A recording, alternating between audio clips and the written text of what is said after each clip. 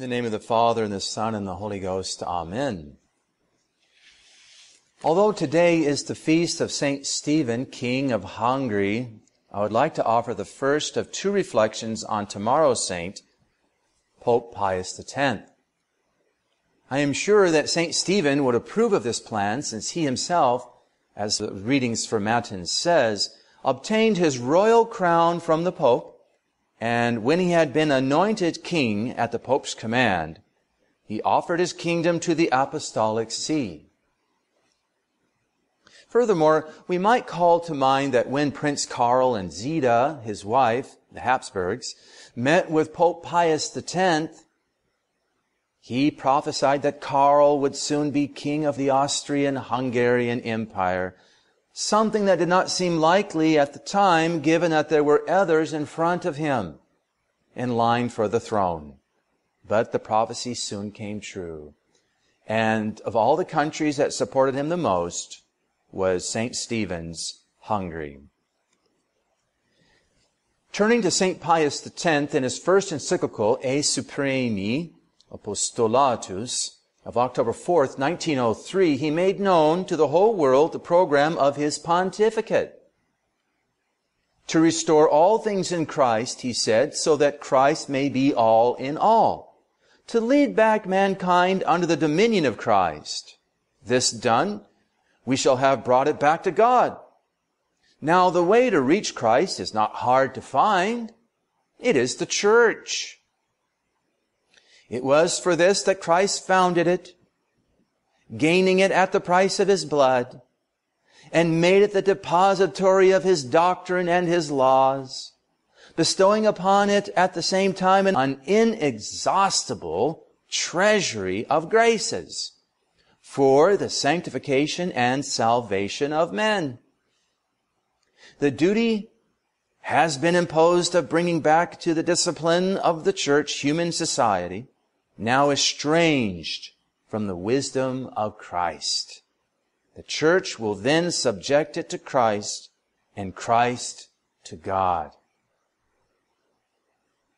Pope St. Pius X, to restore all things in Christ, so that Christ may be all in all. That's his motto. That's what he started his pontificate out to do. Now, due to the intense pressure of the Enlightenment, which was running rampant, with the spread of rationalism and liberalism and naturalism in the 19th century, many theologians and priests started to adopt its principles by the time Pope Pius became Pope.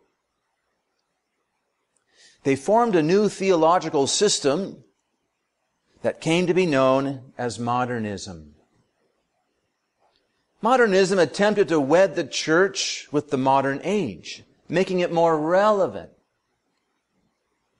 The modern age was rationalistic, naturalistic, humanistic. So consequently, the modernists sought to remove the divine from everything we believe, to remove the vertical, making all horizontal or natural. I think that's one of the easiest ways to understand modernism. Just keep that in mind. Modernism always wants to take out the divine. Remove the vertical. It's all just horizontal. Very humanistic, very natural. No miracles, no piety, no mystical body of Christ, etc., etc. They pretended to believe, holding all the doctrines of the church by name. Do you believe that the church is the one true church? Oh, sure, I believe that. But when they say they believe it, they mean something different. They mean, oh no, all men belong to the church. We're just more conscious of it than others. That's their idea. See? That's modernism. So they'll hold the outward name of a doctrine. Oh, I believe in hell. But it's empty. There's nobody there. And all of a sudden, it has no more meaning. See? That's another way to understand modernism. They'll hold the outward shell, the outward name, and then they gut it of its meaning and put something else in its place. And they say, see, we believe. We're not heretics. And the scary thing is that they do this with every single doctrine and belief of the church. So as a result, Pope Pius called it the sum of all heresies. It's very dangerous because it's everywhere and in everything that we believe, hold to be true and dear to us.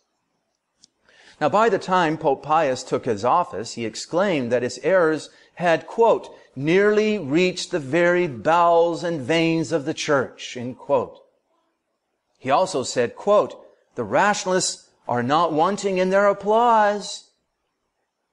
And the most frank and sincere among them congratulate themselves on having found in the modernists the most valuable of all allies, end quote. We have friends inside the church. We're brothers. It's very scary to have that happen. In other words, atheists, Masons, and whatnot on the outside saying, yeah, we've got all kinds of guys on the inside that believe like we do. What? The steps taken by Pope Pius X to find a remedy for this evil resulted in the decline of modernism in just a few years. The principal agitators were removed from teaching positions in the Catholic Church, and new impetus was given to philosophical and theological studies in keeping with the principles of St. Thomas Aquinas. Although firm in doctrine, Pius X nevertheless showed great kindness toward those who had gone astray. In 1908, he recommended to the new bishop of Châlons, France, you are going to be Father Loisy's bishop. Now, Loisy was the father of modernism, or at least he's been called that by many. And he was excommunicated because of his persistence in this heresy after many warnings. Pope Pius X said, treat him with kindness, and if he makes one step towards you, make 2 steps toward him.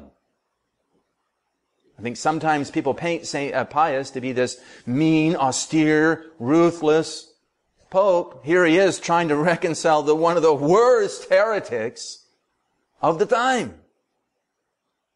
So this was a concrete application of this principle that he said was to fight error without touching the individual. To fight error without touching the individual. To hate sin and error, but seek the salvation of the sinner. Like the curé of Ars, whom St. Pius beatified, he did not miss an opportunity to do his enemies a good turn. Now, one day, a certain citizen of Mantua penned a newspaper article libeling its bishop when he was still bishop of that see. This was an offense in which he could have easily sought a jail sentence. Despite the advice of his assistants, the good bishop refused to prosecute or to take any other action. He said, what that poor man needs is prayer, not punishment. When, afterwards, this libeler took bankruptcy or went bankrupt, and it looked as though he really would go to jail after all, it was St. Pius who saved him by sending him money anonymously. Say that it is a gift from Our Lady of Perpetual Help, is what he told the person to tell him when he delivered the money. Yet modernism, so vigorously denounced by Pope St. Pius X, unfortunately did not disappear. In 1950, Pope Pius XII, in the encyclical Humani Generis, warned against various errors, many of which were related to modernism.